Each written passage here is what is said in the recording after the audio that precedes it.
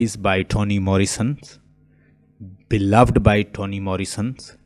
इसके ऊपर भी लेक्चर दिया हुआ है, मेरा लेक्चर मौजूद होगा यूट्यूब के ऊपर। और the bluest eyes, song of Solomon's, और उसके बाद जैज़ को उसने इस तरह कंस्ट्रक्ट किया है कि वो एक म्यूज़िकल फॉर्म में है। उसके अंदर स्ट्रीम ऑफ कॉन्शियसनेस यूज़ किया है। मतलब एक करैक्टर जो है वो बहुत ज़्यादा वायलेंट है, वो बहुत लड़ता है, तो उसके बारे में आपको बताएगी कि वायलेंट जो है वो वायलेंट क्यों ऐसी है। मतलब हर बंदे से वो लड़ती है, तो वो क्यों इतनी वायलेंट है।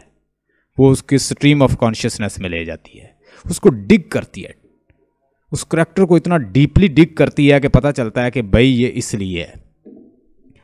कहते हैं कि इंसान की जो मेमोरी है उस पे जो डाटा लिख दिया जाता है वो अनलर्न नहीं होता। इंसान की, जॉन लॉक ने कहा था कि इंसान का माइंड जो टैबुला रैसा है, ब्लैंक स्लेट है, ब्लैंक स्लेट है। आप जो उसके ऊपर लिख दोगे वो उसी के ऊपर लिखा जाएगा। आप जब तक उसकी डेथ नहीं होती वो उसकी अनकॉन्शियस मेमोरी के अंदर पड़ा रहता है, भले वो भूल ही जाए, लेकिन वो माइंड के ऊपर लिखा गया है, वो वहाँ मौजूद है, किसी वक्त भी वो एक्टिव हो सकता है। मतलब इंसान की मेमोरी से चीज़ डिलीट नहीं होती। आप भले जितना भी कह लें कि मैंने इतनी, आपने किताबें जो है अपने दिमाग के अंदर डाल ली, लेकिन आप कभी बोलने लगते हैं तो आपको कभी कभी नाम भी भूल जाता है। बहुत सारे ऐसे लोग हैं वो अपने नाम भूल जाते हैं। क्यों भाई? मसला ये है कि डाटा मौजूद है मेमोरी के ऊपर, लेकिन आप उसको यूज़ नहीं करते। वो एक्टिव से हट के कहाँ चला जाता है? अनकॉन्शियस में चला जाता है, सबकॉन्शियस में चला जाता है आपके। तो that is not conscious now. Conscious में वही चीज़ें रहती हैं जो रोज़ाना हमें मिलती रहती हैं, जिनको हम फेस करते हैं, प्रैक्टिस करते हैं, लिखते रहते हैं, बोलते रहते हैं। These are in your conscious.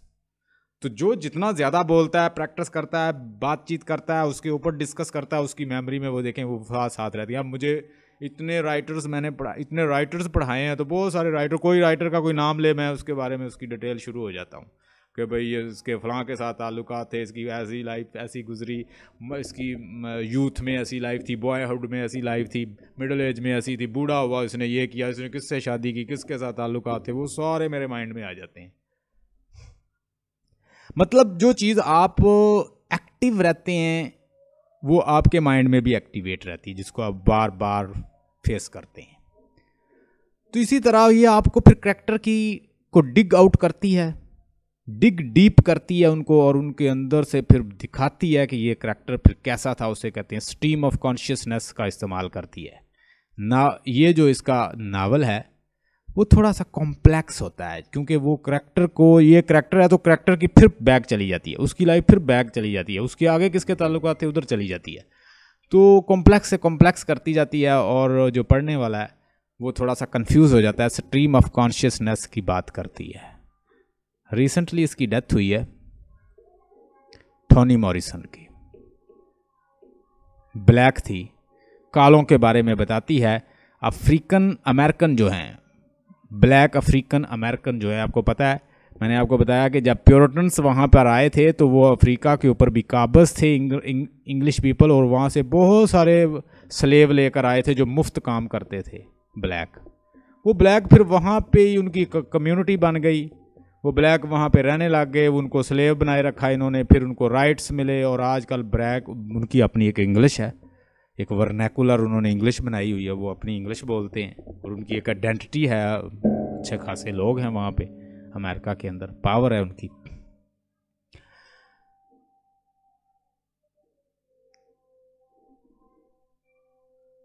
Tony Morrison 1931 में पैदा हुई हैं यूएसए के अंदर, और उनकी डेथ हुई है 2019 में। यानी कंटेम्प्रेरी राइटर है, हमारी एज की राइटर है।